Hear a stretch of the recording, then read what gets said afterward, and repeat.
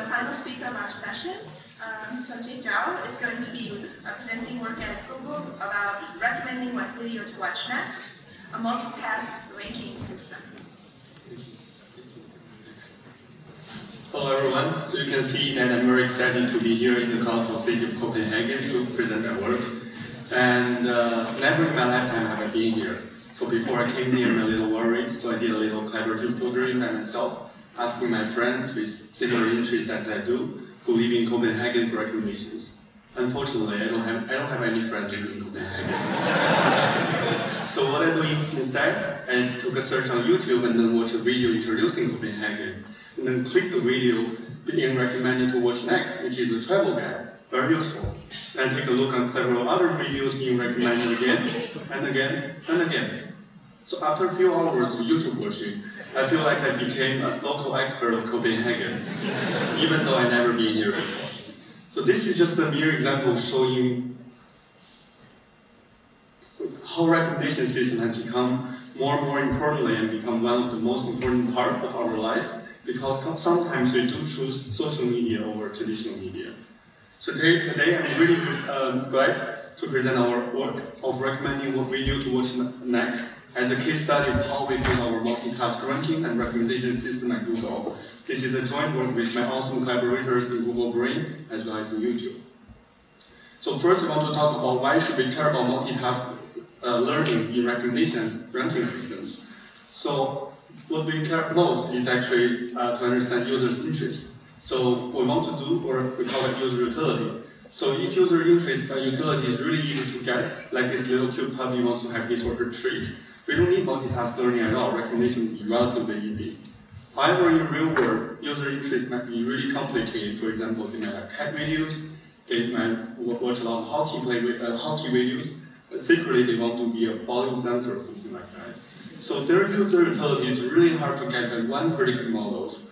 So that's why usually in some industrial recognition systems, we usually use multiple implicit feedbacks, such as user clicks, user likes, and maybe user survey responses. So each of them cover an aspect of what users' true utility are. Therefore, it naturally makes a lot of sense to use multitask learning because it can capture multiple signals to infer true user utility. Also by doing job optimization of all of the multiple tasks in a single deep neural network-based recommendation system, we're hoping to learn better representations so that we can perform better on all of the tasks. And that's all of this. This is very practical in training and serving efficiency because we don't need to maintain multiple models, machine learning models, for training and serving. So for the rest of this talk, I'm going to first talk about backgrounds and challenges, and then I'm going to introduce two main pieces of multitask ranking system. Last, I'm going to share some of our learning experience and future work.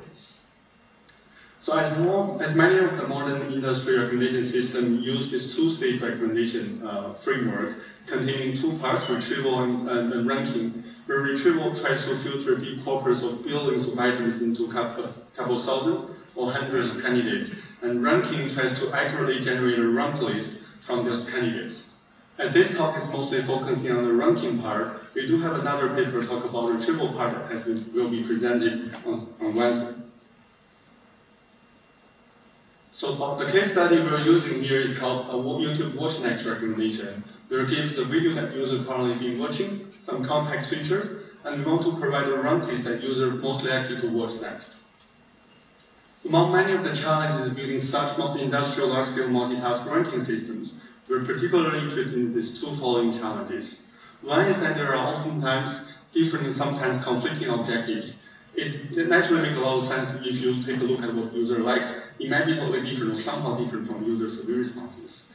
And the other case is that since we're using user implicit feedbacks that generate from the user being exposed from a production system, there are naturally some selection biases in our training data as well as in our systems. To tackle those two challenges, we propose our multitask ranking framework as shown here, which takes the input of a combination of query and candidate features, which is a combination of sparse embeddings and dense features, out to several prediction targets, each of which corresponding to a user behavior such as engagement or satisfactory behaviors. And then we learn the combination function to combine to the final ranking score, and then use that in serving and generating more training data. On the first part, I will talk about how we apply this multi-gate mutual of expert auto architecture to resolve the task conflicts. And then on the second part, I will talk about how we add this shadow tower to factorize bias from irrelevance in the ranking score by only feeding selection bias related features to the shadow tower. So first, I will talk about how we apply this model architecture we proposed earlier last year of multi-gate mutual expert in our multitask ranking system. As we all know that there are many successful stories of applying multitask learning in traditional machine learning areas such as natural language processing, computer vision, because it tends to learn better representations. However, many times we do encounter a lot of difficulties in applying that in recognition systems. One of the examples is because there are many multiple modalities of input feature space, so it's hard to learn the representations better. It can be shown by using a toy example to make this deep neural network fit into two sign functions where we control the correlation of the sign functions. On the right-hand side, you can actually see the loss curve. When the task correlation is high, multitask learning improves a lot, but when the task correlation is low, it's even worse than training separately. This naturally makes a lot of sense because there are a lot of conflict happening when we're doing backpropagation on the shared bottom hidden layers, where all the parameters, where all the tasks need to share all of them.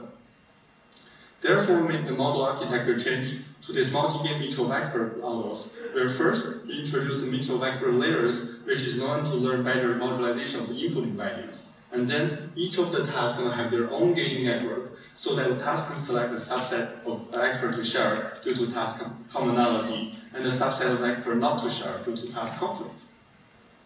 Our WatchNext ranking model using what we call shared bottom baseline model architecture, we replace that into this multi-gate mutual of expert model, where on the live experiment results, you do see a significant improvement of this model architecture compared to the baseline model architecture. And even when we're increasing the model size, the gap between those two model architectures is even bigger compared to the larger MMO model with the larger shared bottom model.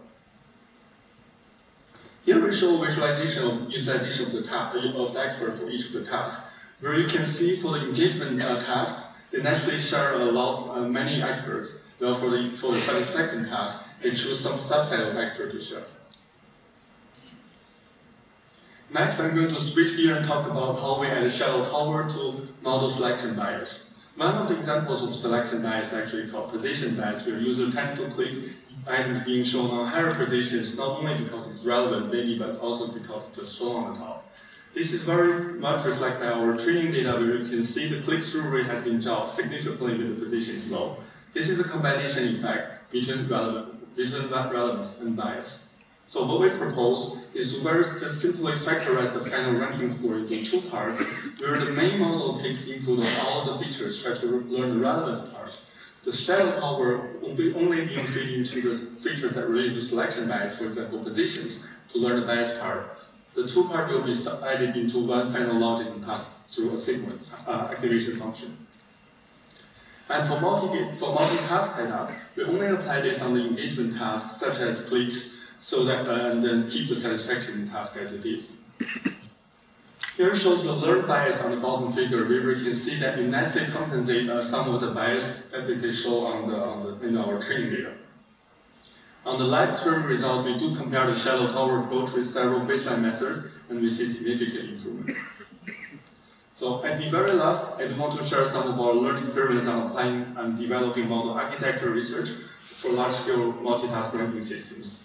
As we all know that there are many successful stories on developing novel neural model architectures in machine learning areas. However, we do observe a lot of difficulties when applying them to recommendation system setup. This is usually because one of the following reasons. For example, there are multi-modality feature input space, and because we're training on large scale and multiple rankings objectives, they're relatively unstable.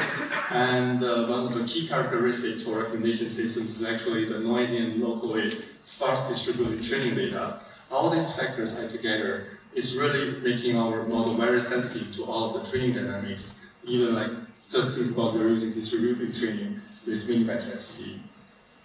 Adding more, because we're serving on large scale traffics, we need to constantly think about training and serving trade-offs where many of the powerful models cannot be applied because they cannot be served. Last but not least, as I mentioned in this talk, besides selection bias, there are many other types of biases in our system, so that by simply, for example, increase the resolution that model says may not work due to these evaluation challenges.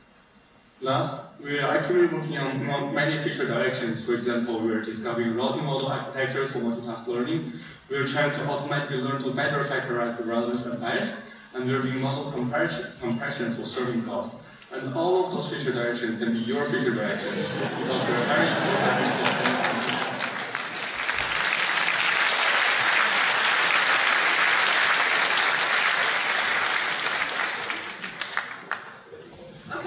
Time for one quick question here. I think the volunteers are convening on. Yes. Hi. Thank you very much for the presentation. Actually, two questions. I'll start from the first. So, one of the difficult training mission of experts is usually collapse of some of the experts. And let's say soft class favors 2 or 3 of them, and then it learns faster. And those learns faster, others get starved. Yeah. So how did you solve this issue? Because in some papers they introduce conditional loss function to penalize differences between unequal utilization of results. Okay. Do you need to, okay. The first question, thanks for bringing it up, is actually what we want to answer as well. There are many ways of doing that. On different papers, there are different regularization terms. We try that, and it works. However, in this multi-gig setup, because we do want them to have some set separations, so that we cannot utilize the equal utilization regularizations in the original paper. So what we're doing is just simply, for example, to introduce a dropping out from the gating network that might work relatively well. Another question, so you mentioned that the reason to do this was because of the, like I think the first second slide, because of low correlation between tasks, right? So did you try, for instance, instead of hard parameter sharing, soft parameter sharing, like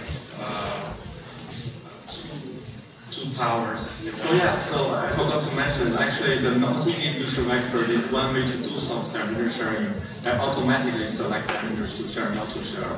In the original multi-gig mission of expert paper, they do compare different baselines. For example, there are multi-tower models, there are cross-speech models, there are all different ways of doing soft parameter sharing. So it is compared in the initial paper? Yes. Thank you very much. Sure. Thank you. So let's thank all of the speakers in the section.